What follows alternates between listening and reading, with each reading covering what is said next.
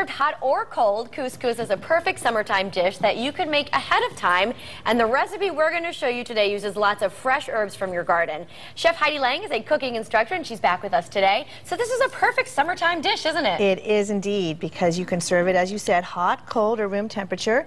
It uses herbs from the garden, and it has some surprising ingredients that just make the food come alive and just pop. And it's a healthy dish. It is a healthy dish. This is low in calories, but high in flavor. And we're using something really special today, something called preserved lemons that a lot of people don't know about. We're going to just show you how to make them, but we'll also put them on our blog so you can see a step-by-step visual of how it works. Let's talk about your blog. What else is on? Where can we find it? Well, it's figtestkitchen.com, all one word. And we have a lot of these kinds of recipes where we show you step-by-step in pictures and very easy instructions on how to make interesting foods like this, and sometimes very simple foods, and sometimes silly foods. So this, the preserved lemons we're going to put on there so you can see, and this recipe, of course, will be on WTNH also. All right, let's make some couscous. I like this. Yeah, so first we already preheated these scallions, so they've already been cooking for about 2 minutes, so they're just glassy, okay? And once that heats up, we're going to actually, it's heated up now, we're just going to pour this broth on it, and once that bubbles, chicken broth, or if you're a vegetarian, you can easily use vegetable broth. If you use vegetable broth, it will just be a little more brown, but it's delicious. Great. So once this comes to a boil, we are going to then add this couscous. In the meantime, I'm going to show you how to do this, how to make a preserved lemon. This is going to be a fun little ingredient that we put into the couscous. Yes, now here's the thing. You know when you look at a recipe and you say it comes something like preserved lemons or lemongrass or some of these other things that seem really odd to people. Deters you know a little what you bit. say, oh, I'm not going to make that, and you turn the page. Sure. So, but you know, a lot of these things aren't actually hard. It's like when a doctor uses a big word. It doesn't mean that, it's that you've got a terrible disease. Same thing here. So this is really easy. We're going to cut the bottoms of the lemons. And then we're going to slice it like this in 4 squares. Okay? So you see, you've got 4 squares here. Not all the way through. Not all the way through. If you cut it all the way through, don't waste the lemon. It's fine. And then you're going to take salt. There's a 1/4 cup of salt in this whole thing. We put a tablespoon or so in the bottom of here. And then you just get, your kids will love to do this too, you just shove it in. Okay? Wow. And you put in as many as you can.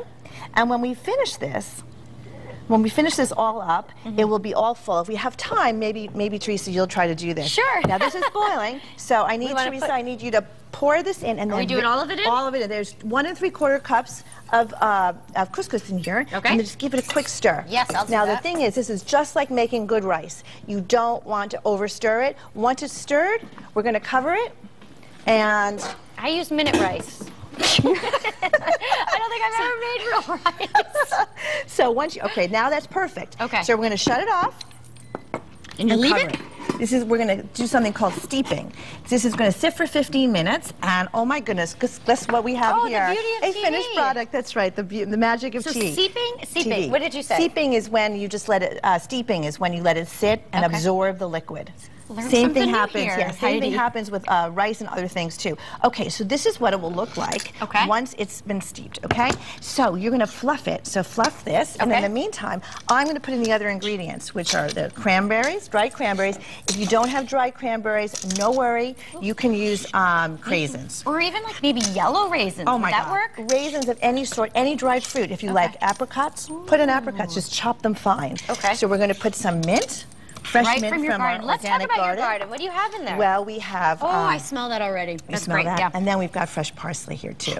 So you can put in as little or as much of herbs as you like. And the same thing with the dried fruits. Now, we use today almonds, but we could use pistachios, we could use walnuts. If you're allergic, of course, you won't use any. Now, here is the preserved lemon. Do you want to smell this?